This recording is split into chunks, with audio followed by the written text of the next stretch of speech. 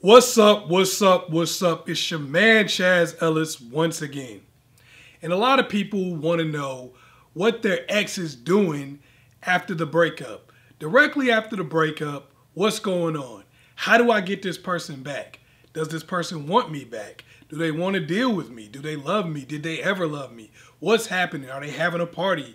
Are they drinking? What's going on? Well, I'm going to let you know.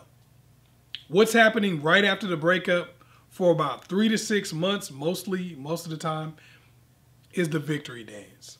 I'm not trying to hurt your feelings by saying that. I'm not trying to rub it in your face or anything, but that's usually the period that I call the victory dance. Why is that?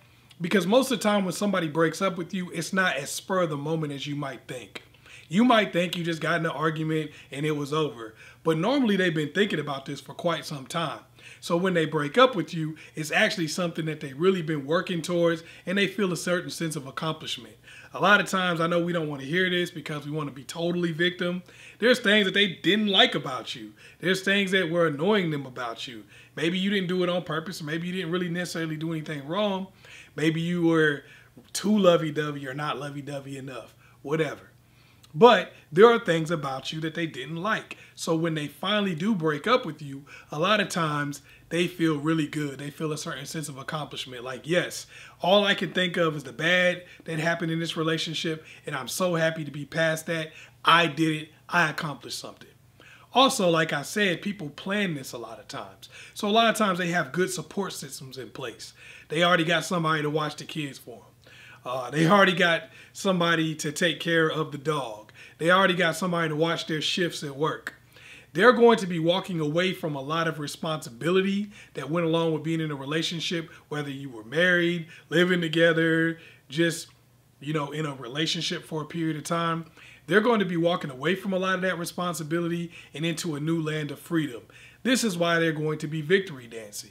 All of a sudden, now they can go out to all the clubs they might have wanted to go to. They can talk to all the people who might have said that they were cute.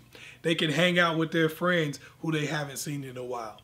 They can do a lot of things. Y'all might have had a lot of bills together that they walked away from. Y'all might have had a lot of different responsibilities that they walked away from. Children, family, sickness, things of that nature. Normally, you'll also notice that people usually leave you when they're kind of at an up period and you're at a down period. This means that they're walking away from somebody who's down, and in a lot of cases, dealing with people who maybe they've been talking to, and this is men and women. I know some women going to be like, no, only these men. No, I've been doing this for a long time. I know some y'all men out there like, no, women only do that. Been doing it for a long time. It's both. So what usually happens is they got somebody kind of that they're talking to, whether it's been as a friend or a side relationship or whatever, they got that out there too. And this contributes to the victory dance. They're dancing around, having a good time, enjoying life because they kind of planned this while it was hitting you spontaneously. Now, conversely, normally this is the lowest point for you during a breakup. You're in a situation where you're generally blindsided because you didn't plan for a breakup. You're in a situation where you don't have a support system set up. If you got kids, you don't have anybody to watch them. If you have a job, you don't have anybody to cover your shifts. You don't have anybody to go to the club with. You don't have any friends that you really want to hang out with right then. You don't have any other people that you've been talking to. So right then, you're kind of in a state of feeling bad, feeling hurt, feeling broken, and confused. This is a time where you do not want to try to reach out to this person because let me tell you this and let you understand this. You're not going to stop the victory dance. I don't care if you slash their tires. I don't care if you burn the building that they live in down. I don't care what you do. You're not going to stop the victory dance, so there's no reason to try. All you can do is pause, then prolong it.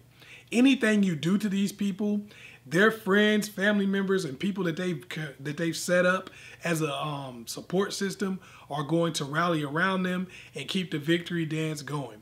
That other dude that she's now talking to is going to become an even stronger ally. That other woman that she's been talking to is going to, or he's been talking to, or she's been talking to, whichever, is going to become a stronger ally. Whoever the situation is, whatever the situation is, that's going to become 10 times worse if you try to stop the victory dance. All you can do is kind of pull back at this point.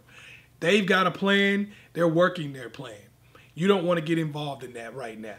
Even if they do reach out and contact you, it's going to be kind of a supplement when they're dealing with other people. You're just going to kind of be something to do. So they're going to slow text you a lot of times. They're going to watch you go on an emotional roller coaster. We're not going to try to psychoanalyze them. Oh, there must be a narcissist. No, this is a person who broke up with somebody, bruh. It happens. All right? So that's kind of how the victory dance goes. And what you can do in that time period is nothing. Don't get involved with them at all. What you need to do at this time is use it as a period of self-reflection. Use it as a period to go ahead and grieve and hurt if you need to do that. Because the next times, the next periods in time, or the next phases are really going to be more suited to you. So take your time, grieve when you need to, and then start getting up on your feet slowly but surely. This period usually lasts about 3 to 6 months. So it's not terrible. It doesn't last a long time most of the time, but you just need to be prepared for it and you need to do what you got to do. All right, hopefully I was able to help you out. Once again, it's your man, ChazzEllis. Make sure you like, subscribe, and share this video with somebody else. Peace.